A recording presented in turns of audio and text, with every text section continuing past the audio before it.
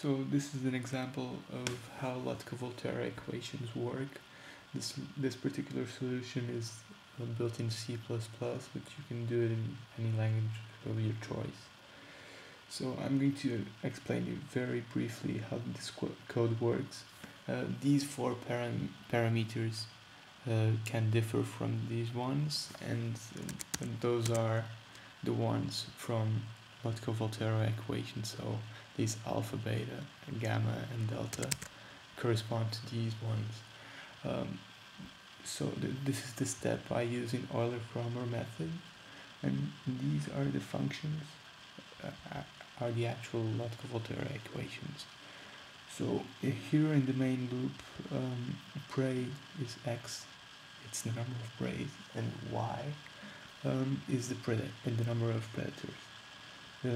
I'm looping here through numbers of predators, so I'm looping through time here, but here I'm looping through initial numbers of predators. So what does this mean? It means that I'm going to analyze the behavior of Lotka Volterra functions through time, but through different numbers of starting predators, so it will be pretty interesting.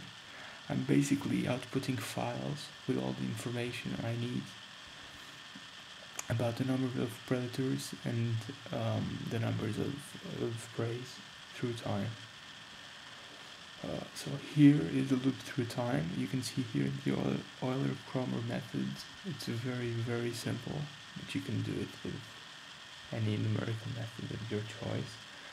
And here I just set PNG using GNU plot, and I just plot the two files, both for the number of predators over time and the number of preys over time, and I plot them in the same graph. Okay, and then I get all the graphs I have and convert it to a GIF file. And that's about it. So now I'm going to show you the code is actually working. So this will take some time, but yeah, if you want the code, it will be in GitHub. I'll provide the link in the description. So yeah, here is the code working. You see it's kind of cyclical, but as the number of predators in green increases too much, the number of preys just drops almost to zero, and then the number of predators goes to zero almost again, because there are no preys for them to eat. So yeah, this is about it. If you have any further questions, feel free to ask.